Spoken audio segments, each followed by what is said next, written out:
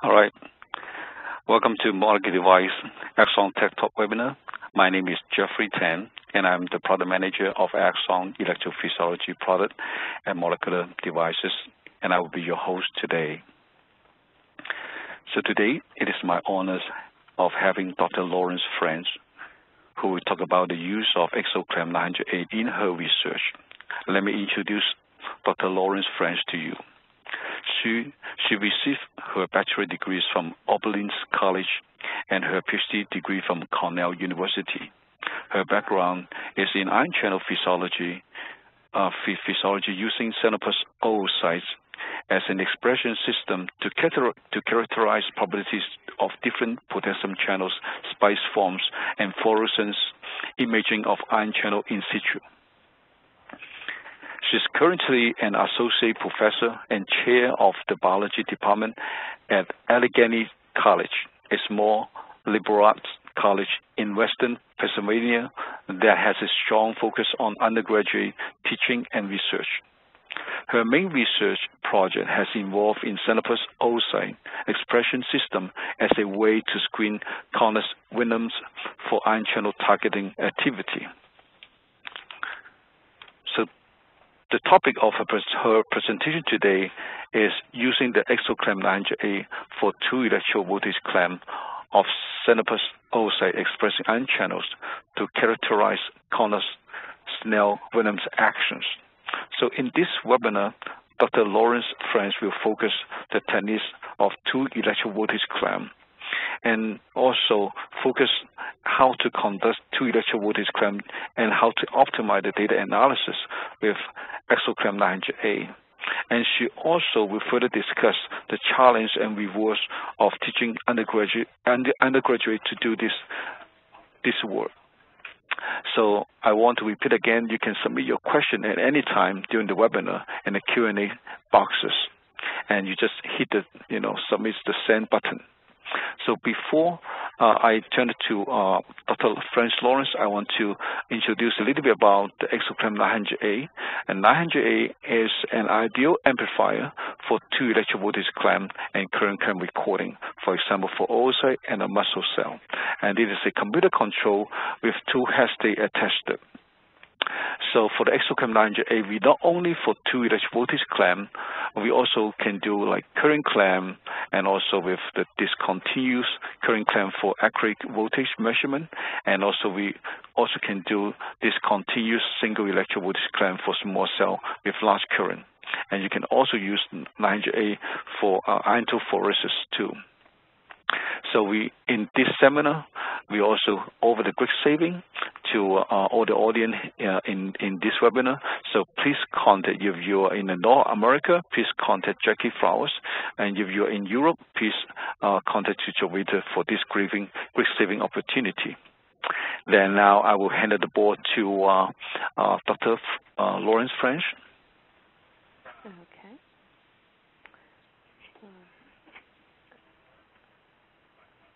So let's see, are you seeing my desktop now?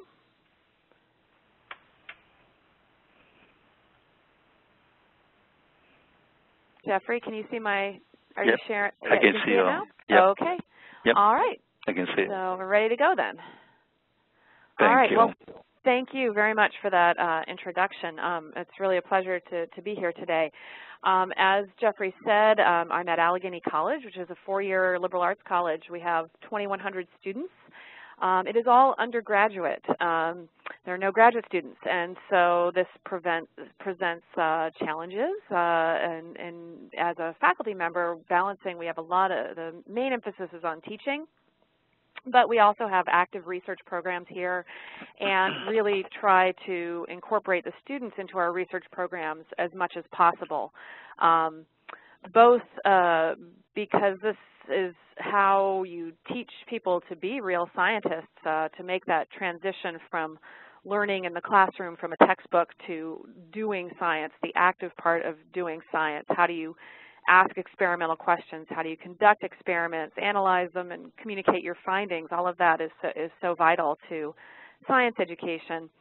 And to sort of complement that, Allegheny has a required senior project, which is a year-long independent research project, usually based on a faculty member's area of expertise or somewhat related. And so especially in the science curricula, we have research built in so that students can learn how to do these things and so that they're prepared for their senior project and beyond.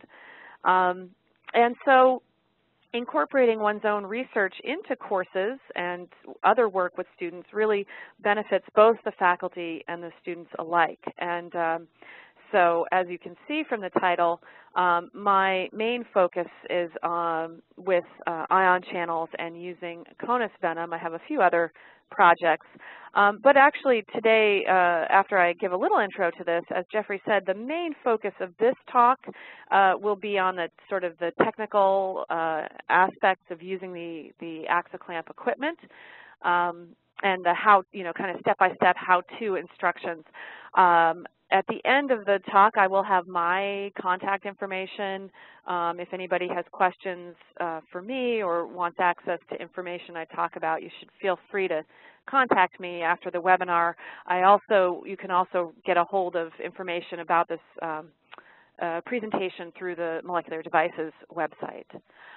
So cone snails, for people who are not familiar with them, are a predatory genus of snail, which is kind of an odd thing in itself. They're really fascinating. This shows several different views, including for some scale there. They have lovely shells. There are over 700 species of these snails. And they live in the ocean, but they don't swim, and they're snails, so they're rather slow. So at the onset, it's kind of a mystery as to how they could hunt anything that doesn't die on top of them. But they actually make up for these shortcomings by having an incredibly potent venom. Each species has a unique venom that comprises hundreds, if not thousands, of small peptides and other molecules that target nervous system proteins with unmatched specificity.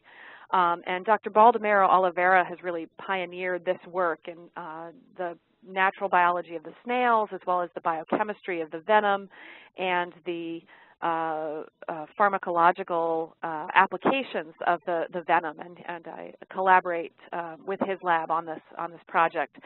So I use the Xenopus laevis oocyte expression system to express RNA encoding ion channels that I'm interested in and screen those ion channels with conus venom.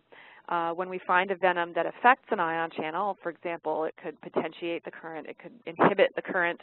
The people in Dr. Oliveira's lab fractionate the venom by HPLC, and we continue to perform our assays to narrow down to the single active component. As I mentioned briefly, the venom components are very useful in both research and potentially as pharmaceuticals.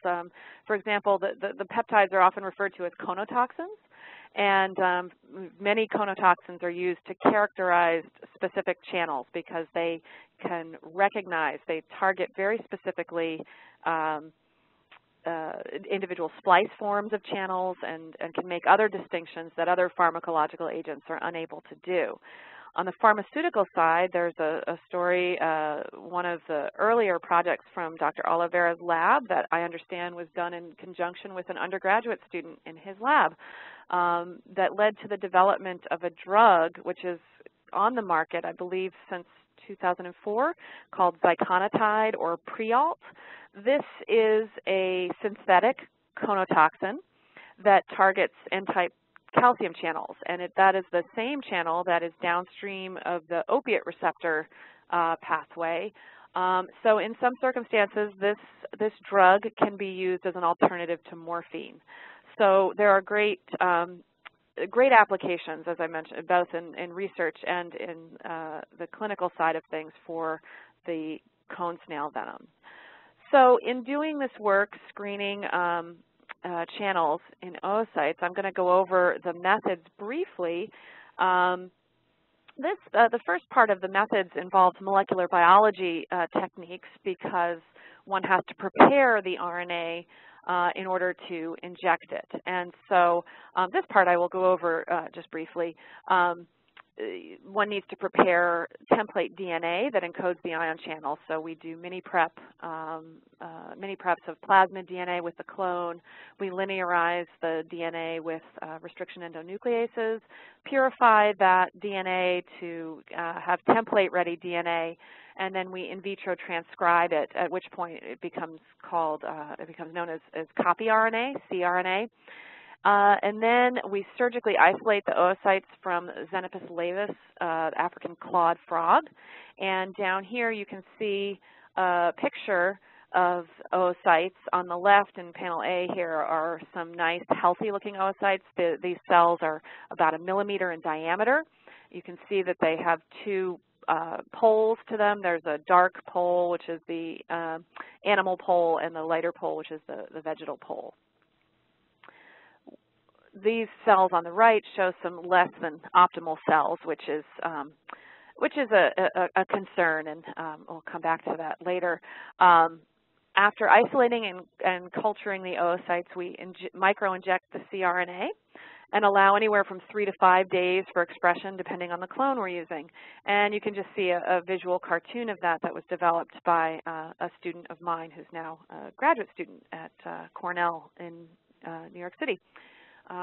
So we inject the RNA, and after a few days, the oocyte serves as a protein factory and makes those channels for us. And then the channels can be analyzed by electrophysiology, which brings us to the main topic for today, the two-electrode voltage clamp using the Axoclamp system. This is a photograph from our teaching lab. We have 4 rigs with the Axoclamp setup, little product placement right here, the Axoclamp 900A, and the digidata that allows it to communicate with the computer. Also, you can see in this rig we have a homemade Faraday cage and homemade vibration isolation unit, which is really with cells this big. This is all you need. You don't really need an air table. So what we have here is the legs of the Faraday cage are stuck in coffee cans that are filled with sand, and on top of the surface of the table there is a layer of granite, and on top of that is a slab of steel. In between them, which you can't really see at this angle, are inner tubes, tractor tire inner tubes that provides a little bit of a cushion. And this is all the vibration isolation that we actually need for this. Okay, so the oocytes are a really good teaching model and a good expression system for this project. It enables us to study ion channels separately in isolation, and then ultimately we can bring those studies, bring the information that we learn back into real neurons and in vivo setups. So here we have a close-up of an oocyte in a recording dish. This is a recording dish that we made here for our conotoxin studies. This is a 3 milliliter Petri dish, and it's filled with seal guard, into which we've made a pool to have a small recording volume. I should mention that this particular recording dish is not vital to two-electrode voltage clamp in general. This is just for our purposes with the cone snail venom. One can also use seal guard in a Petri dish and use a plastic mesh. I believe we had some for some, it was originally for some needlework or something. It was just a plastic mesh that you get at a craft store that has openings that are about 1 millimeter in diameter, and so you can fasten the mesh to the seal guard with insect pins, and that also creates a perfectly usable recording dish. So lots of homemade tools and things here. So you can see the close-up of the oocyte and the 2 electrodes. It's really a good way to teach students. The cells are large, easier for them to get the electrodes in there and to learn the basics of recording while collecting real data. I use these techniques both in my junior seminar course, which is called Cellular Neurobiology. The junior seminar here at Allegheny is a transition where students are moving away from the sort of introductory classroom setting of science where you're working from a textbook and memorizing vocabulary and things like that.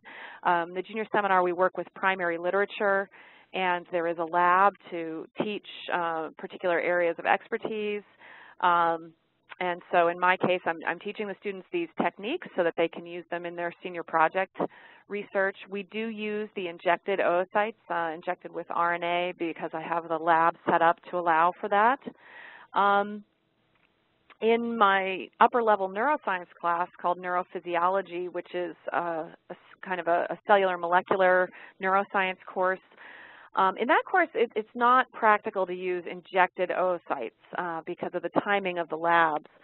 So I actually do an experiment that I call the chocolate oocyte experiment. It's an idea I got from Dr. Rona DeLay at University of Vermont. Two olfactory system physiologists, Drs. Blair and Dion, in 1988 actually discovered that cocoa powder can potentiate the current from the endogenous calcium-activated chloride channels that the oocytes contain. And this wasn't so practical for their purposes studying olfactory receptors, but it does make a really great tool for the classroom, and I will come back to that a little bit later. The computer-based operations in the newest versions of Axoclamp and P-Clamp are really useful, and I'm going to go through kind of step-by-step instructions. I will show you some screenshots from the Axoclamp operator and the P-Clamp window. P-Clamp is the software that accompanies the Axoclamp and Digidata system, makes it easier to record data and also to analyze later on. I think I mentioned this before, I have step-by-step instructions for doing the voltage clamp experiments, for analyzing data, and I can make those available to people if they're interested. I will also, Jeffrey and I discussed, I will share them with him to publish on the MDS website to make those available for people. But I will just kind of go over the basics here. So this is an example of what the Axoclamp operator looks like, and I find that the computer-based operations are, I find they're a lot easier for me to use. They're also a lot less intimidating for the students, because the students are used to doing everything on the computer, and so that's not as big a shift for them as using all of, the previous versions where all the buttons and dials were on the amplifier itself. So once you have your electrodes in the dish, as you saw in the previous slide here, the first step is to zero them. And when you first open this window and you reset defaults here, this button would be live, and you could click on 0. And since I'm currently under the iClamp 1, I'm in current clamp mode, so measuring voltage. And the 1 refers to head stage 1, so the first electrode. So I'd be able to zero that. Then I could click over to the second electrode, the iClamp 2 tab, which connects to head stage 2, and do the same thing. I can unlock if necessary and zero the pipette. Then the next step is to check the resistance of the electrodes. Two-electrode voltage clamp uses very low resistance electrodes, so we're looking, the ideal resistance is anywhere between 0.5 and 5 megaohms, and it's very easy to check the resistance of the electrodes. You simply you click on the proper tab for the electrode you're interested in, check the box for resistance, and it appears right here. I should note in these examples that I'm showing, there was a model cell attached, so just an RC circuit that was attached to this. So these are not, this is not an actual biological cell, but it gets the point across. I also should mention that with these large electrodes, the low resistance, we do not use the pipette capacitance neutralization. So as soon as we open this, we kind of check off of that box immediately. So one checks the resistance, and if that's acceptable, one's ready to go. And you put the oocyte in, and you impale the oocyte with one electrode at a time and check for the membrane potential. And the panel right here makes it easy to see when you've impaled the oocyte. This will switch from the 0 number to something ideally more negative. And we are generally looking for, if the cell is healthy, then you want a more hyperpolarized potential. So usually we look for something minus 20 millivolts and hopefully even more hyperpolarized than that. And once we check that with each electrode, have both electrodes measuring the membrane potential, then we are ready to switch into to the voltage clamp tab. So we would click on this tab, and we're going to focus over on, stick with the Axoclamp operator window right here, and then we'll switch to this other shot here. So in the operator, you can see that I've got the 2-electrode voltage clamp selected. Before we would actually switch up here, we would want to adjust our holding potential, and we would set that to, at first, the membrane potential of the cell that we have. I just put it to 0 since this was a model cell. And down here in this window down here, these numbers that are blue, using the Axoclamp system, when you scroll over them with the mouse, they turn red, and you can use the scroll wheel on the mouse to adjust numbers up and down, or you can double click and enter the number by hand. So here I've entered 0 millivolts, again, since this is a model cell, and checked on the holdings. So when I click the TVC button, then we go into voltage clamp mode, in which case the head stage 1 is recording the membrane potential, and on head stage 2, we use that to check the holding current, so how much current it takes to hold the cell at a given membrane potential. Ideally, when one is using real oocytes and holding at fairly hyperpolarized potentials, one wants the holding current to be as low as possible.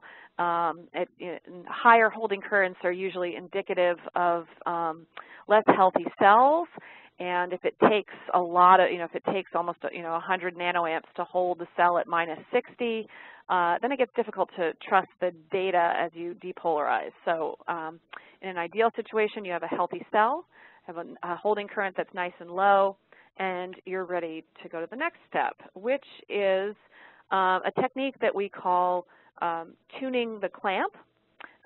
This is a calibration step, and this is where I was discussing that there's some challenges in translating from engineer speak to biology speak. So I'll certainly explain the tuning the clamp process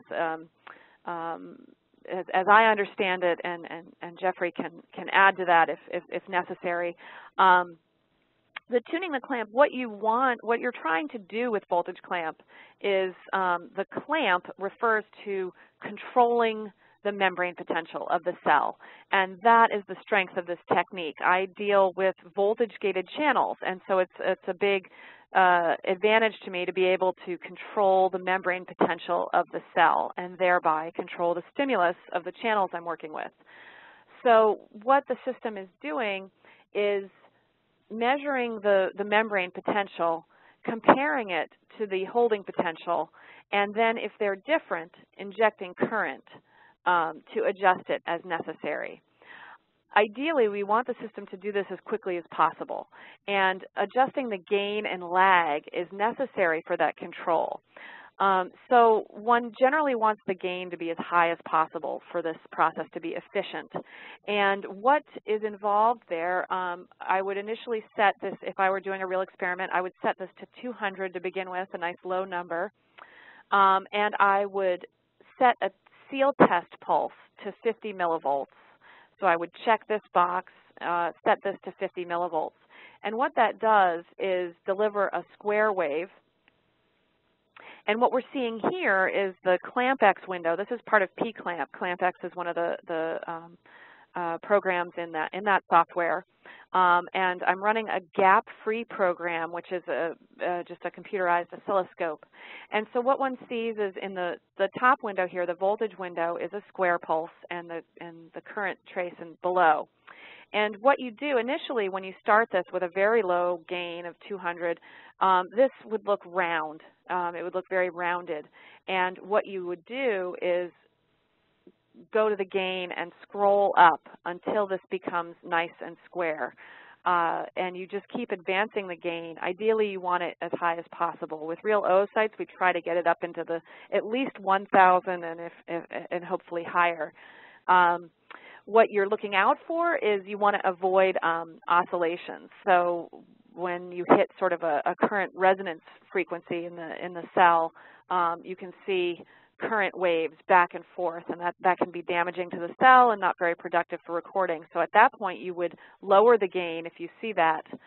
And in a healthy cell, when things are going well, and I should mention that how high you can set the gain and how well the system works is dependent on a number of things, including the health of the cell you're working with, how well it was impaled. You know, if you were able to gently impale the oocytes, or if it's with the electrodes, or if there's a bit of a hole torn in it. It also depends on the shape and the position and the resistance of the electrodes in the cell. All those things contribute to how high the gain can go, how efficiently the clamp can operate. So occasionally, if things are not, if the situation is not ideal, so normally I would start by setting the lag to 0.2 milliseconds. And if I'm not able to get the gain as high as I would like, I sometimes try to increase the lag a little bit. And this, I believe, is involved in the timing of how the system compares the voltage and adjusts it. And so using the combination of those two things, you try to optimize the square wave, and then that gives you a clamp that should be efficient, and one is ready to run the protocol. One feature I really like about the P-clamp system is that it automatically saves the data and gives it a date stamp. So for example, up here you can see this is 1/4 for 2014-501. This is from May 1st, 000. That's the first file, and if I were to continue to record, it would just keep adding on to that, and so and that's nice, especially when you're dealing with students, to know that their data are going to be saved automatically is quite helpful.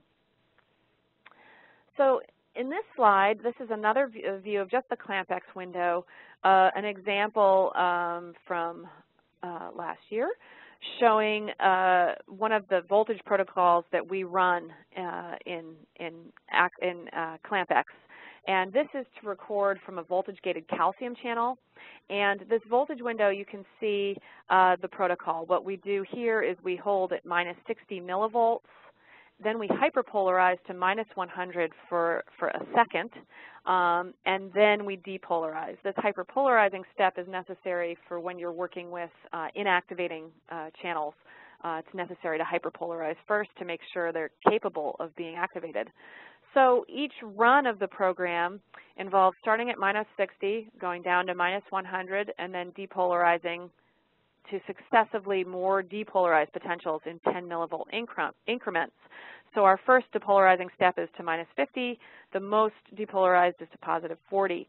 And then you collect the current that is passing across the membrane here. You get a current versus time trace down here. And this is a recording, as I said, from a voltage-gated calcium channel. So you can see the characteristic inward current here. This is a little bit of a small current, but it was a good example to show. Okay, let's see if I've gotten through the gain.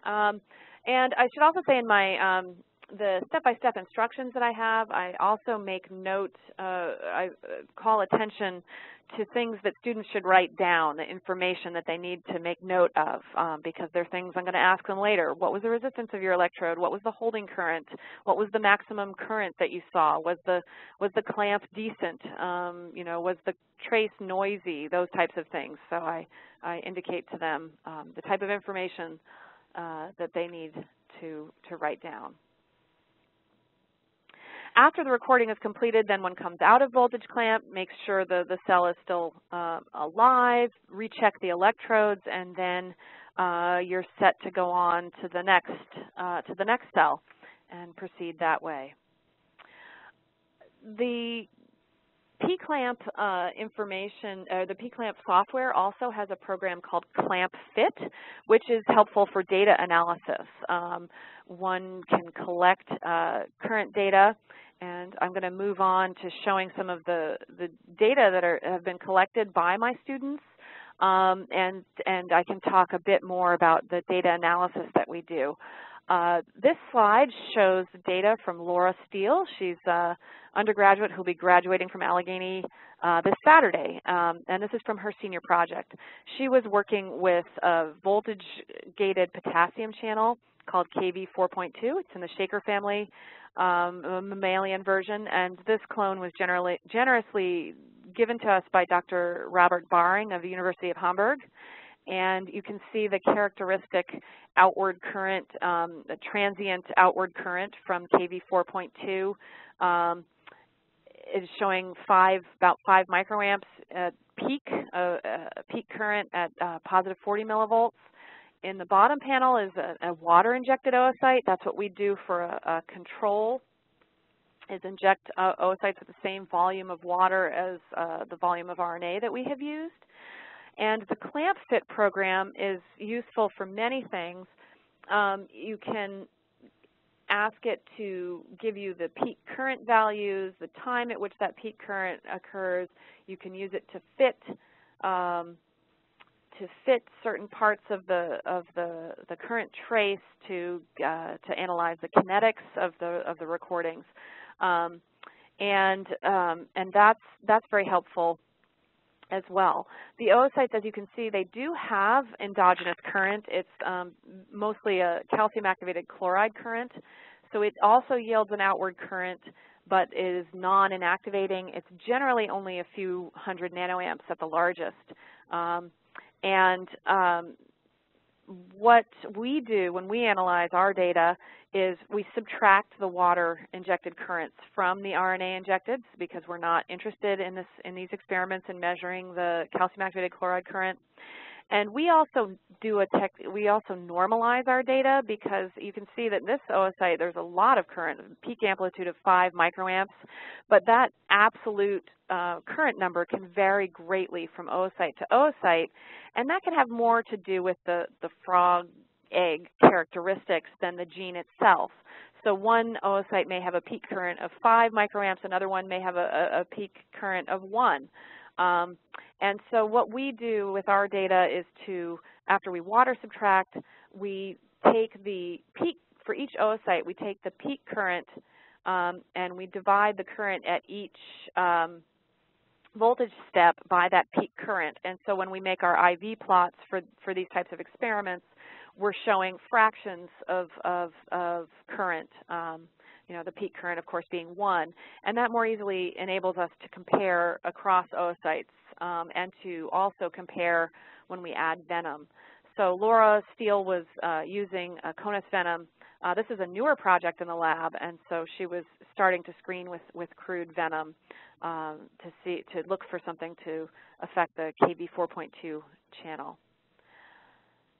This slide is from Jackie DeCourcy, another senior graduating this week. This is a project that's further along. This is involving the CAV 3.2 channel. This is a voltage-gated calcium channel. It's a T-type channel. This was given to us and is a collaboration with Dr. Leanne Cribbs at Loyola University, also an alum of Allegheny. and she generously gave us this clone. And you can see here Jackie is showing she's just showing the minus 50 millivolt step and showing the pre-venom condition and the post-venom condition. This venom inhibits the channel current. And Jackie, her senior project was focused on narrowing down to the individual component that is accomplishing this inhibition that you can see in the slide. You can also see this is another thing that you can do using ClampFit is to just isolate specific traces and edit them in different ways to display your data. Okay. This is an example of an IV plot. This is from the chocolate oocyte experiment that I mentioned, just another application of two-electrode voltage clamp. This is a class exercise, and this is a graph taken from a lab report that was submitted just this semester, just a week or two ago. These are the data of Agnes Marcos, Hannah Phillips, and Ryan Pearson. They're all seniors, although I also have juniors in this class. So what they did was just use non-injected oocytes and record the endogenous current that you saw a few slides back. And then they applied a saturated cocoa solution. So this graph shows the current versus voltage. These are not normalized data. These are just the absolute current values. So you can see there's quite a bit of difference. The sample size for the cocoa condition as well as the saline, the control, was 4 oocytes, so this isn't bad. I thought this was a really nice example from a class activity. This group, they thought themselves, the 400 microliter saline condition, they decided themselves that that applying the cocoa to the dish was it was very difficult to do without disturbing the oocyte recording. So they took it upon themselves to do what they called a sham saline injection, where they added 100 microliters of saline, and you can see that those two controls overlap, so you can barely tell that there are two, and you can see that the cocoa potentiates the current quite a bit. And this makes for a nice exercise. It is not known what component in the cocoa does this or what the mechanism is precisely. I'm hoping to have some students work on that in the future. At this point, I'd like to address, as Jeffrey said, the challenges and rewards of working with undergraduates. There are lots of each of those. So the challenges of working with undergraduates and doing this type of work. This is a very resource-intensive project, and by resources I mean the equipment, the techniques involved, the time for both training the students as well as data collection. And with regards to the equipment, I'd just like to say that when I first got to Allegheny, I did try, I had other equipment from a different company, which I won't mention right now, that it was less expensive, but it was a total disaster. It really just wasn't up to the quality of doing real research. And so since I had used Axon and then now Molecular Devices equipment, I really wanted to use that with my students. And that's challenging for a school. I mean, I think budgets are tight all over, but certainly smaller schools have smaller budgets, and so that was a challenge to get 4 rigs worth of equipment. And I was able to do it through the generosity of MDS. They loaned me equipment. I bought the equipment and the software for the rigs one at a time, so it took me 4 years to accumulate 4 rigs worth of equipment. But MDS loaned me equipment to use in my courses so that I didn't have to have one group of students or 2 groups of students working with molecular devices equipment and 2 groups of students working with something else. And that really made it possible for me to do this. So I'm very appreciative for their support there. Another challenge in working with undergraduates in this type of work is the finesse in general, but specifically with the oocytes, the culturing, the injecting, the recording.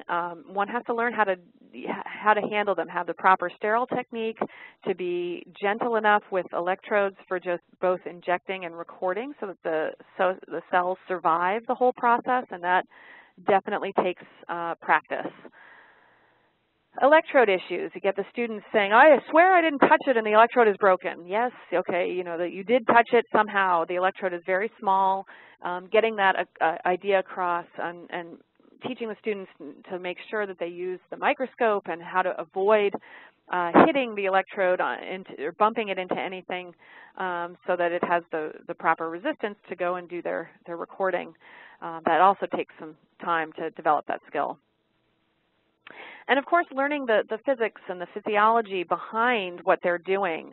What's an inward versus an outward current? How does a voltage-gated channel work? What's a good clamp versus a bad clamp? The meaning of holding current. What is resistance? How do you calculate that? There's a fair amount of knowledge. I've worked with students in their first year up to seniors. Some of them come to me and they work in the lab first and learn the physics and the neuroscience as they go. Others I have in the classroom first, and they learn the philosophy behind everything first, and then get into the lab. It can work either way, and some students it's easier one way or another, but it works both ways. So there are also many rewards to doing this work with undergraduates. First of all, I feel it's necessary just to emphasize that they can do it. I'm honored to work with lots of very bright, talented, motivated students, and they can learn how to do it, and they can do it quite well. And that's why all the data that I've shown in this presentation, all collected by undergraduate students. The one student, Jackie DeCourcy, that I showed the calcium channel figure, she's been working with me since she was a sophomore, so she is like a graduate student at this point, and happily is going on to graduate school next year. So they can do it. They learn a diverse set of techniques and skills that prepares them for many types of labs or careers. They learn molecular biology, they learn animal care and surgery. The surgery is very simple, but it is, that is something that they have to learn. I tell my med school bound students that if they can tie sutures in frog skin, I personally have never met a human that's as slimy as a frog, so that'll set them up well for medical careers too. Microinjections, cell culture, electrophysiology. It gives them a really great broad set of skills for no matter what they want to do next. And along with that, students learn the creativity, the creative side of science that's necessary for both troubleshooting as well as experimenting. Something didn't work the way you wanted it to, or you got a result that you didn't expect, and how do you test that, or how do you make adjustments to find out what's going on.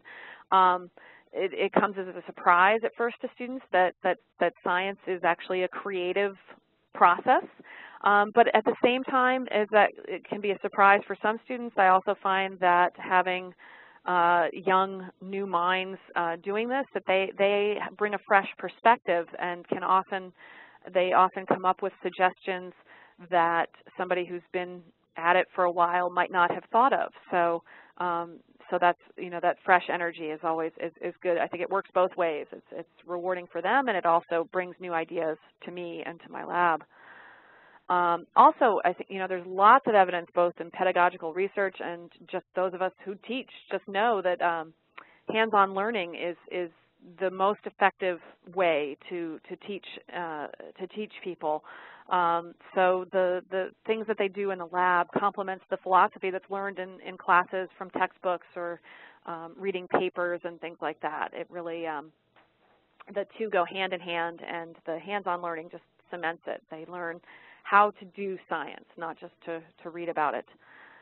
So those are some of the rewards of working with undergraduate students. I absolutely love it. It's my passion. So at this point, I just want to cite, these are some of the main references that I cited during this presentation. And so those are here. And as I mentioned, my email address is down below, and listeners should feel free to contact me after the webinar. I'm happy to set up more connections. And as Jeffrey mentioned, one of the main purposes of this is to increase communication between scientists, which is what I do for a living and what I really enjoy. So I thank you very much for your attention. And at this point, if I can figure out. All right. Yeah. Hand it back to Jeffrey. Thank you so much. I think it is a wonderful webinar talking about the technique of the two-electrode voltage clamp, and also how to use Axoclamp 900A step by step. And also you mentioned about the challenge in a small school. So I think this is a wonderful presentation. So I think I would like to say to ask the audience, if you have any question, please you can put it in the Q&A boxes, and I will pick some question to ask Lawrence. So, but I have one comment on that, and also have a couple questions. The one comment is that I want to add on to. So I believe that, I mean, you mentioned about to adjust for the gain and the lag, right? And that part from a biology's, you know, perspective, right?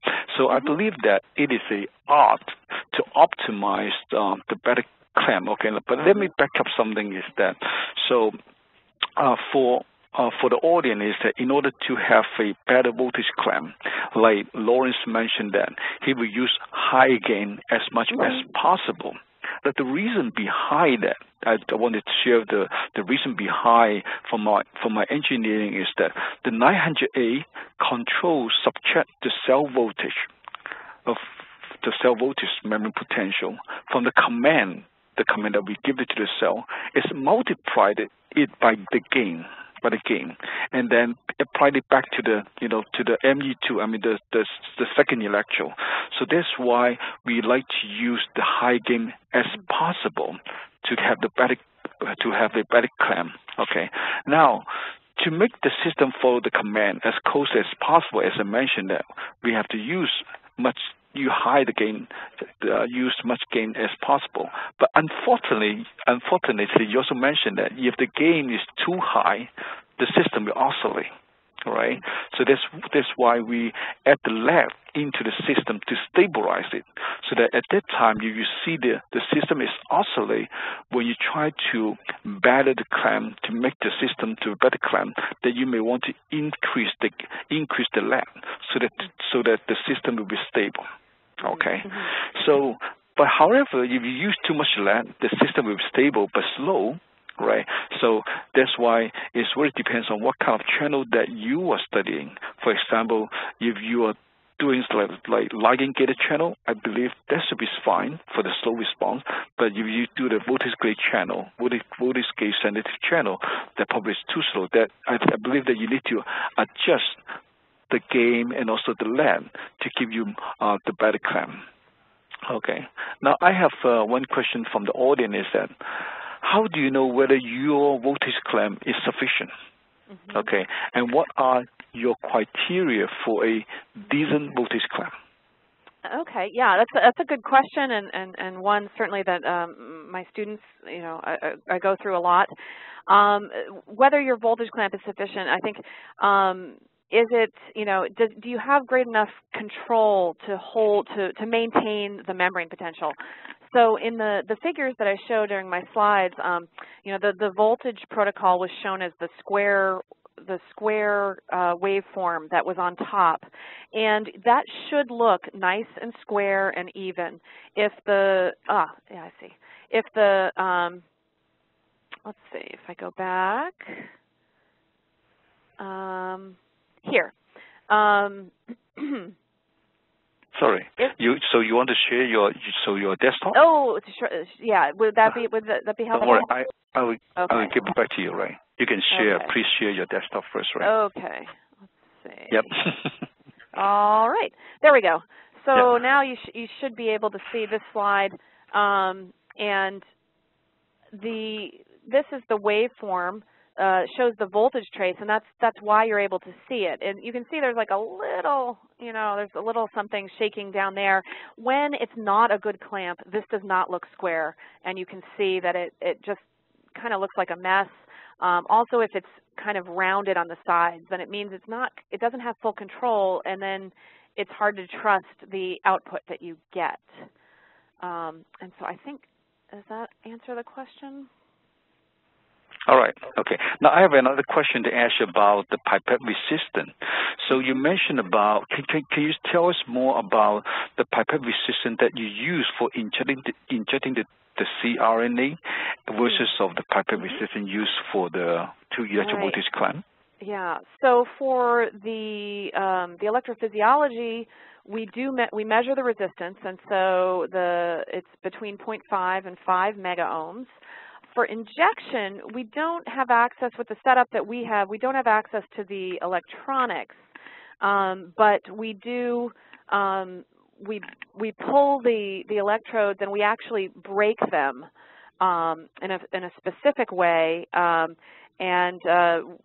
This actually, I got help from the company that makes the puller. I guess I'm probably not supposed to plug them right now, but they've been really helpful. What we do is we want a tip diameter that's between about 17 and 25 microns. Any bigger than that, it damages the oocyte too much. Smaller than about 15, 17 microns, and it's difficult to get the RNA in and out of the tip. It's too small for the RNA. So what we do is we actually take a Kim wipe and stretch it over a beaker and just gently poke the freshly pulled electrode through the through the Kim wipe, and that gives a nice angled tip, much like a syringe needle. And then we check the diameter of the tip under the microscope, and if it's between about 15 and 25 microns, that's usually ideal. All right. The last question from the audience is that, is it possible for such a high current will kill the cell? Well, yes. We found there were, and in dealing with new clones, channels that I hadn't recorded from before. I'm not sure if the channel current. What can kill the cell is if you get those oscillatory waves that Jeffrey and I were both describing when you're trying to optimize the clamp. Those can create very high currents, and that can ultimately kill the cell. And so that's when you're optimizing the clamp, it's important to watch out for that. And if you do see the oscillations, to lower the gain right away, because that can kill the cell. All right. So I think so we at the Q&A section is just done.